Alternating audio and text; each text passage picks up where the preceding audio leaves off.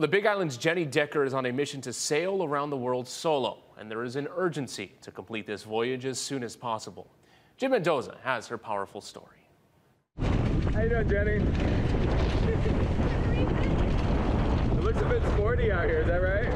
When you ask Jenny Decker how she feels when she's on the open ocean, her answer isn't what you'd expect to hear from an experienced sailor. I am more graceful in the water than I am on land.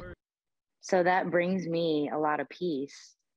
And it's the only time I feel 100% strong in my own body. That's because her body is also her worst enemy.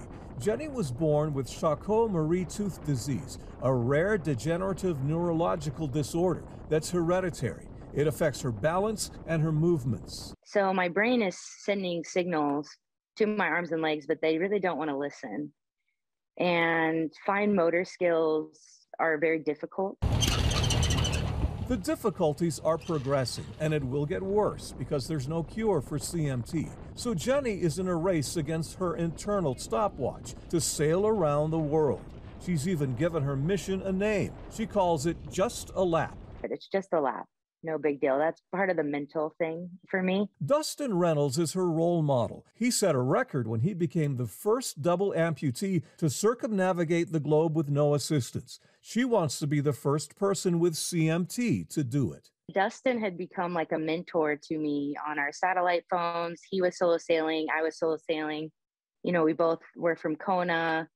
And just had developed this really good friendship. Jenny even bought his boat that she's retrofitting with special winches and other hardware to accommodate her physical challenges. Grabbing lines and reefing things are difficult for me. So I crawl a lot on the boat. I have to hold on to everything. To train for her journey, she and Reynolds recently sailed to Palmyra Atoll and back. Depending on the weather, she plans to set sail from Kona in May or June. She estimates her trip to take 3 to 5 years to complete. If I did it quickly and just stopped in ports for repairs and provisioning, I could probably do it in 1.5 to 2 years, but that would really be pushing it. And I do also want to enjoy a little bit of it, you know.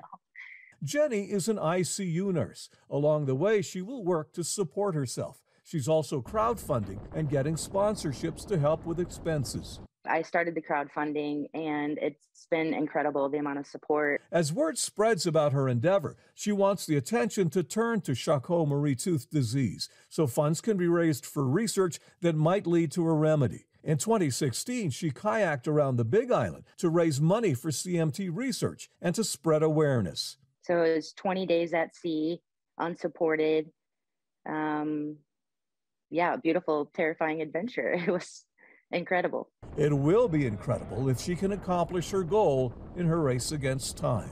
In the middle of my career in nursing and just point blank in the middle of my life, I'm going to put everything on hold in hopes that I can complete this before I'm unable to. I'm Jim Mendoza for Hawaii News Now.